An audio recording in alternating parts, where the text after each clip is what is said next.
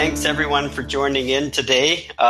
We've got an exciting story to tell you, and it's myself here, Rob Cinits, President, CEO of Blue Thunder, and Oren Baranowski, the CFO of Blue Thunder. So I'll get right into it. We have a little bit to cover here. I'll go through the presentation and leave some time at the end for Q&A if anyone has any questions. So let's see if I can share the screen here, and we'll get started.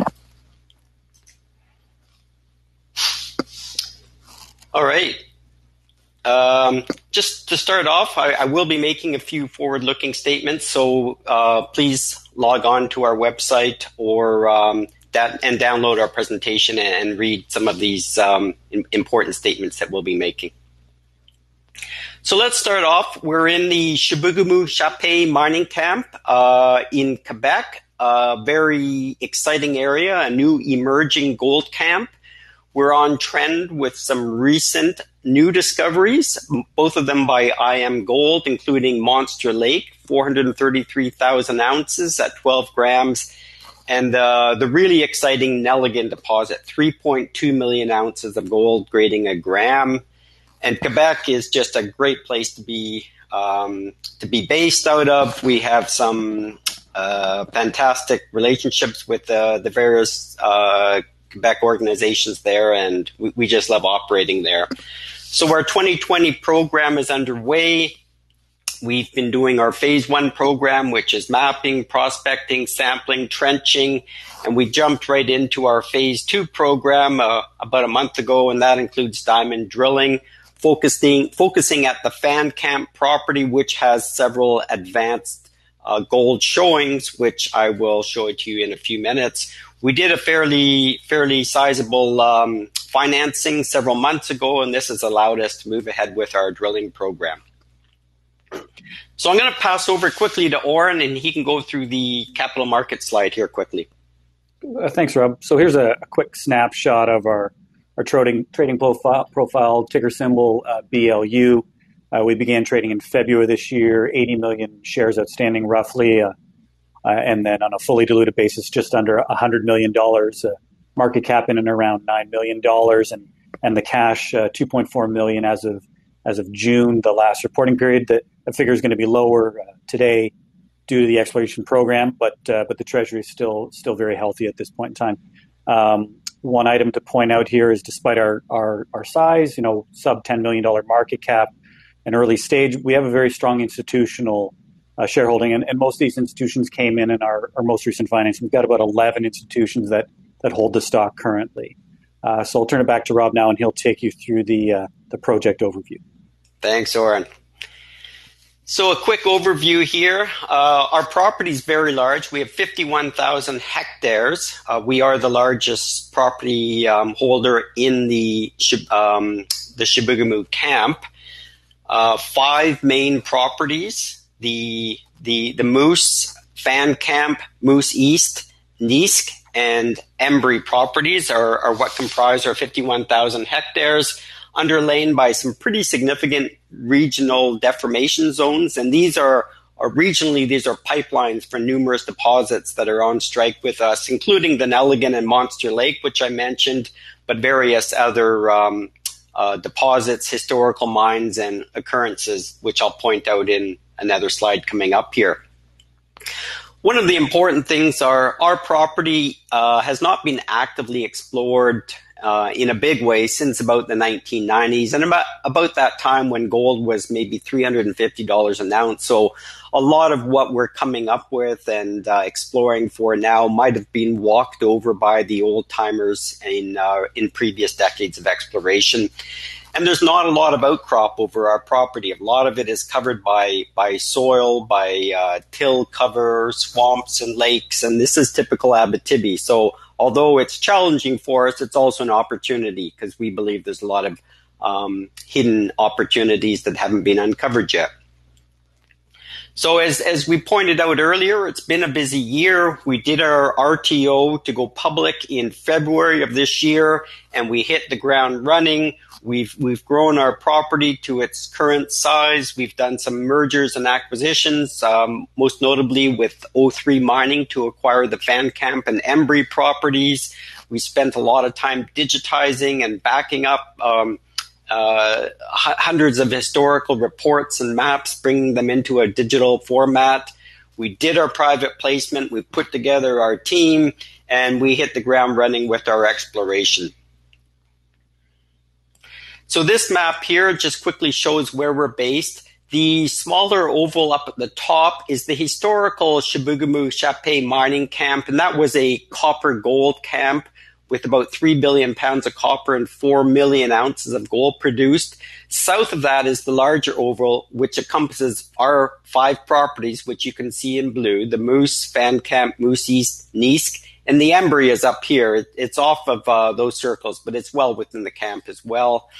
And we're highlighted by our proximity to the Nelligan deposit, the Iron Gold discovery, and the Monster Lake discovery, and various other historical mines or resources along strike with us, including Philibert, Meston, and Joe Mann, Chevrier, and Fenton.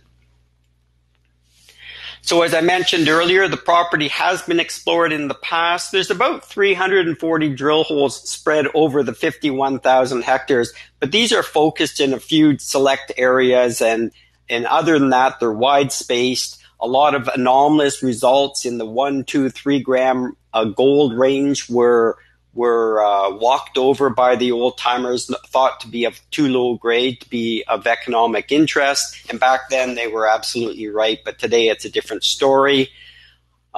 So what have we done? We've done a lot of aeromagnetic work over the last few years, which give us complete coverage of our property, and some amazing targets are being generated from this information, and we continue to use it on an ongoing basis. We've started our regional sampling and prospecting over the properties, and most importantly, we started a diamond drill program at the Van Camp property, and this will be something I'll talk about in a couple of minutes here. So this slide here, once again, shows our property position and some of these major deformation zones I'm referring to. The Gerscherville deformation zone, I don't know if you can see my cursor, but it comes right through the middle of our Moose property. And then about the middle, it splays off into 3 separate splays. One of them goes right through the Nelligan deposit, another through the Philibert, Meston, and Joe Mann deposits, and a third splay comes up right through our Van Camp property up towards the Chevrier deposit. So looking at all of the historical information, we divided our exploration program into 3 priority target areas. Number 1 was our Van Camp property, which we acquired earlier this year from O3 Mining, because it has some historical showings on it, and it was an obvious starting place for us. Number 2 straddles this Gerscherville deformation zone where it comes onto our property. And number 3 is where 2 of these deformation zones start to come close together. There's a lot of complex structural activity here, and what we believe to be good traps for potential gold mineralization. So let's talk real quickly about the Van Camp property.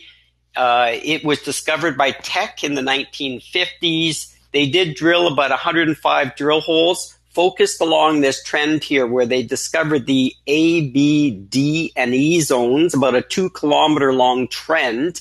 And there's a third zone here called the C zone, and that's centered on the Van Camp deformation zone. If you remember in the earlier slide, that big deformation zone that comes through. So the thing that attracted us when we looked at this property were some of these historical gold grades, including 2 meters of 10 grams, 0.9 meters of 20 grams, 3 meters of 12, and 6 meters of 8 grams. And these are all at very shallow depths, 6 meters, 10 meters, 12 meters, 11 meters. And that's sort of the thesis for the whole property. The old timers explored at surface down to maybe 50, 70, a few holes as deep as 100 meters vertical, but that's about it for the entire property. And this is the Abitibi, and we know that these systems can go down for long distances. So we're coming back, we're reevaluating this, And we're starting to trace through our drilling some of these gold intercepts at depth, where we're starting to see the beginnings of some plunging mineralized chutes. And this is sort of an area that we're focusing on. In this whole trend, there's between 2 to 6 subparallel veins. These are maybe, less than a meter to 2 or 3 meter wide veins or vein zones with brecciation, quartz, tourmaline, carbonate alteration. And so we started a trenching program. We wanted to uncover a lot of the surface exposures of this mineralization, and that's pretty well done. And the assays are pending for that. We've done some regional prospecting, and we did a 14-hole drill program. It's going to be about 3,200 meters to test the down plunge and a long strike potential of focusing on the A, B, and D zones. So this next slide shows the drill holes in red that we've done. In gray are the historical drill holes, and in green are some of the trenches that we've excavated as part of this program. And hopefully we'll be able to get some results here fairly shortly. Labs are really backed up these days. This picture on the right shows the drill on site as we started the program earlier in September. And just quickly, let's talk about the other potential on the property. As I mentioned, the priority target area 2 was that long trend where the Gerscherville deformation zone strikes across our property. And that follows, if you can see down in the far right-hand corner at the bottom, the Nelligan deposit. This is the IM gold deposit, 3.2 million ounces. It's a sediment-hosted gold deposit, low grade, very atypical for the Abitibi, not atypical worldwide, but certainly in this neck of the woods, it's not something that the historical miners were looking for. So it's hosted in sediments, which is the light blue rock shown on this geology map. And that whole package trends to the northwest onto our property. And you'll see a lot of these dots here with grades shown. These are actually RC till samples that were explored by ESSO back in the 80s. And they were looking for soil samples within the till at the till bedrock interface. And they did concentrate samples. And you can see these are all noted in PPBs. But there is an interesting cluster of grades and gold grains right at the sedimentary volcanic contact right along the Gerscherville deformation zone. Another cluster on our property just down here. And we have a third cluster, a smaller one up here in our target area 3. So these are one of the areas that we'll be looking at. We'd like to put some geophysics over this grid and do some ground IP resistivity work to see if we can fine-tune some targets. And we've also been looking at a similar sort of target up here in target area 3. Our mag has also been airborne mag work has been very helpful in fine-tuning some of these targets. So at the end of the season, we're thinking about possibly doing a few drill holes to test some of these geophysical anomalies right near the end of our program. So just a little bit of a comparison here on ourselves versus some of the peers in the area that are exploring. Vanstar is in a JV with IM Gold on the Nelligan deposit. They hold 25%. Doré Copper is a little bit further to the east, but also up in the old historical copper gold mining camp. And they have a few deposits there, which they are advancing. And of course, Northern Superior is our neighbor directly to the south. And they have the on-strike potential of the Nelligan deposit as well, but also some other interesting opportunities in other parts of Canada. But as we release results, we're looking for a re-rating that might take us closer to a market cap in this range. Just quickly, the management team. Some of you might be aware of Chad Williams. Chad is the chairman and director of Red Cloud, but also of Blue Thunder. and he's the person who was instrumental in putting the company together. So great to have him on board. Myself, Oren Baranowski, and we have a great board as well with a lot of background and a lot of financial and technical background. So just a quick summary: we have a very large land position in an emerging gold district, a lot of significant production, historical production, and new discoveries adjacent to us. We have been running our fully funded initial drill program, testing a high-grade gold target, and we have a great team, a good mix of technical, financial, and strategic experience. So I'll stop talking there, and hopefully we have a few minutes for a couple of questions.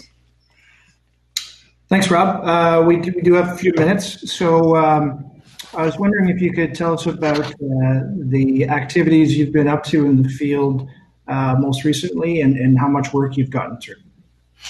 Yeah, so we have been working aggressively on our regional prospecting program, but the main thing that we've really focused on was the trenching and the diamond drilling at Fan Camp.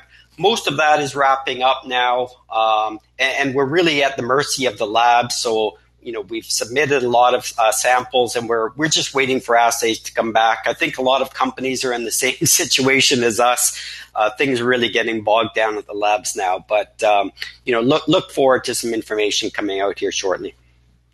And the trenching, was that all on the Fan Camp property or on several of the different properties? Our initial trenching was all on Fan Camp. We really wanted to focus on understanding the surface exposures of the mineralization, but we also tested, a big part of the trenching was to look at some subparallel anomalies and other structurally interpreted targets off of the main vein trend. So it was a bit of a exploration trenching program as well. Okay, and the drilling was focusing on, I imagine, previous areas at Fan Camp that had some good high-grade results? That's right. We wanted to, part of the program was really to confirm some of these historical results. We didn't specifically twin a hole, but we drilled in the area where they got some good results. But we also wanted to expand along strike and down dip some of these historical intercepts, and also get more confidence in the fact that there's more than 2 or 3 or 4 subparallel veins. We believe there might be quite a few in this area. And the final thing we wanted to do was test the theory of these plunging mineralized chutes, which early stage interpretations identified one main one at the A zone and one main one at the B zone. So several holes were testing that theory as well. And are you currently drilling at present now, or are you in between programs? It's pretty much wrapping up now. The rig is finished the last hole now, and we're just compiling all of the results. We're bringing everything together, sending assays off. There's a lot of logging and data compilation to go on, but we are sending a lot of assays off to the lab, and we're waiting for results to come back. And that was approximately 2,000 to 3,000 meters? Yeah, in that range. It was, probably hovering around 3,000 meters that was done there. Right. And so I imagine the next phase won't get going until you've had time to get all those assays back and do some more interpretation. Absolutely. We want to be able to sit down, digest all of that, and be able to then plan the next drill program there based on our drilling. So, time to roll our sleeves up and start interpreting all of that data. Right. And so any idea from the labs when you'd be able to get some results back that you could press release to the market? It's hard to tell. You can't push them that much, but at the same time, they're basically saying we're going as fast as we can. And I think they're just bogged down, and I don't think any lab is any different than the ones we're dealing with. Right. Yeah, hearing a lot of the same. Okay, well, thank you very much, gentlemen. That's our time for today. And I appreciate you being with us and all of the participants as well. Thanks so much.